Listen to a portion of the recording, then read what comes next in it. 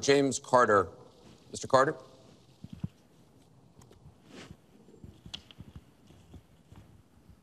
My question is, do you believe you can be a devoted president to all the people in the United States? That question begins for Mr. Trump.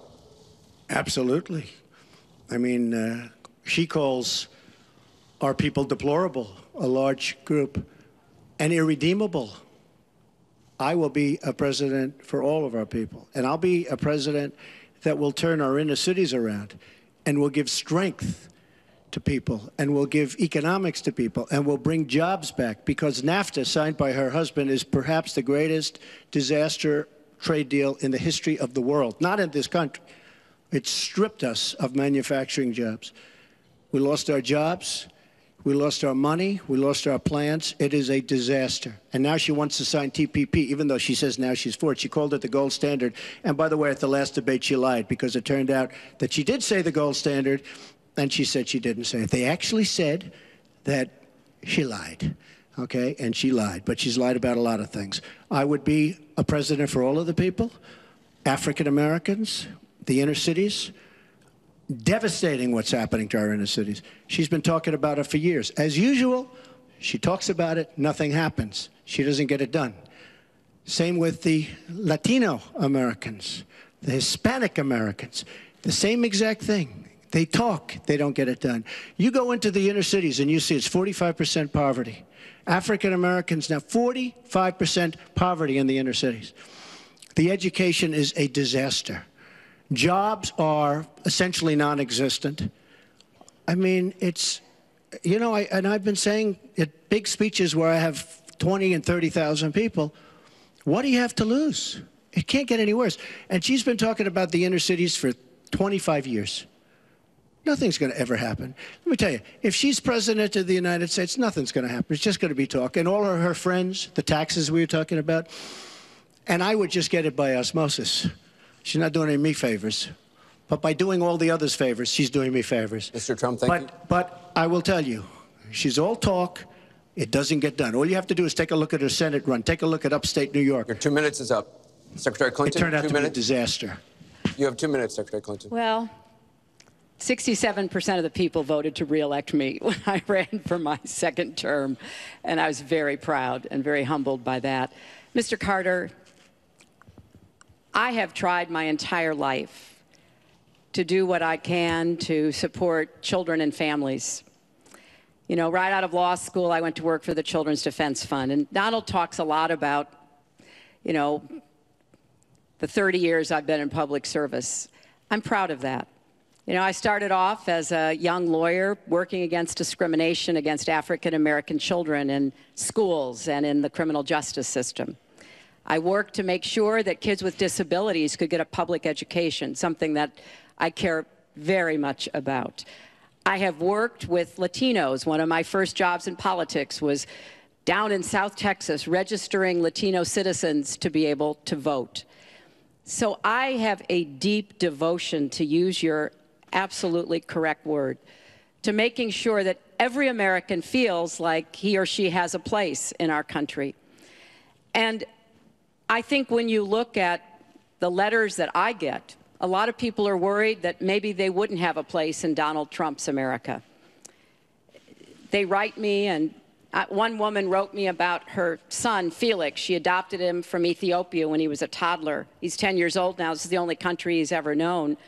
And he listens to Donald on TV, and he said to his mother one day, will he send me back to Ethiopia if he gets elected? You know, children listen to what is being said, to go back to the very, very first question. And there's a lot of fear that, in fact, teachers and parents are calling it the Trump effect. Bullying is up. A lot of people are feeling, you know, uneasy. A lot of kids are expressing their concerns. So first and foremost, I will do everything I can to reach out to everybody, Secretary Democrats, Clinton. Republicans, independents, people across our country. If you don't vote for me, I still want to be your president. I want to be the best president I can be for every American. Secretary Clinton, your 2 minutes is up. I want to follow up on something that Donald Trump actually said to you, a comment you made last month. You said that half of Donald Trump's supporters are, quote, deplorables, racist, sexist, homophobic, xenophobic, Islamophobic. You later said you regretted saying half. You didn't express regret for using the term deplorables. To Mr. Carter's question, how can you unite a country if you've written off tens of millions of Americans? Well, within hours, I said that I was sorry about the way I talked about that, because my argument is not with his supporters. It's with him and with the hateful and divisive campaign that he has run, and the inciting of violence at his rallies, and the very brutal kinds of comments about not just women, but all Americans, all kinds of Americans. And what he has said about African Americans and Latinos, about Muslims, about POWs, about immigrants, about people with disabilities, he's never apologized for. And so I do think that a lot of the tone and tenor that he has said, I'm proud of the campaign that Bernie Sanders and I ran. We ran a campaign based on issues, not insults, and he is supporting me 100%. Thank you. Because we talked about what we wanted to do. We might have had some differences, and we had a lot of debates. Thank you, Secretary. But we believed that we could make the country better, and I was proud of that. I'm going to give you a minute, 20 We seconds. have a divided nation. We have a very divided nation. You look at Charlotte, you look at Baltimore, you look at the violence that's taking place in the inner cities, Chicago. You take a look at Washington, D.C. We have an increase in murder within our cities, the biggest in 45 years. We have a divided nation because people like her, and believe me, she has tremendous hate in her heart. And when she said deplorables, she meant it. And when she said irredeemable, they're irredeemable. You didn't mention that. But when she said they're irredeemable, to me, that might have been even worse. She said some of them are irredeemable. She's got tremendous hatred. And this country cannot take another 4 years of Barack Obama. And that's what you're getting with her. Mr. Trump, let me follow up with you. In 2008, you wrote in one of your books that the most important characteristic of a good leader is discipline. You said if a leader doesn't have it, quote, he or she won't be one for very long. In the days after the first debate, you sent out a series of tweets from 3 a.m. to 5 a.m., including one that told people to check out a sex tape. Is that the discipline of a good leader? No, it wasn't check out a sex tape. It was just take a look at the person that she built up to be this wonderful Girl Scout, who was no Girl Scout. You mentioned By the way, sex just so tape. you understand, when she said 3 o'clock in the morning, take a look at Benghazi. She said, who's going to answer the call at 3 o'clock in the morning? Guess what? She didn't answer because when Ambassador Stevens... The question is that the discipline of a good leader? 600 times. Well, she said she was awake at 3 o'clock in the morning. And she also sent a tweet out at 3 o'clock in the morning, but I won't even mention that. But she said she'll be awake. Who's the famous thing? We're going to answer our call at 3 o'clock in the morning. Guess what happened? Ambassador Stevens sent 600 requests for help. And the only one she talked to was Sidney Blumenthal, who's her friend. And not a good guy, by the way. So, you know, she shouldn't be talking about that. Now, tweeting happens to be a modern-day form of communication. I mean, you can like it or not like it. I have, between Facebook and Twitter, I have almost 25 million people. It's a very effective way of communication. So you can put it down, but it is a very effective form of communication. I'm not unproud of it, to be honest with you. Secretary Clinton, does Mr. Trump have the discipline to be a good leader? No.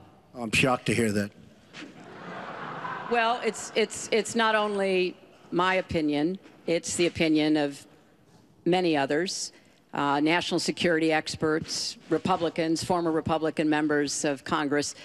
But it's in part because those of us who have had the great privilege of seeing this job up close and know how difficult it is, and it's not just because I watched my husband take a $300 billion deficit and turn it into a $200 billion surplus, and 23 million new jobs were created, and incomes went up for everybody.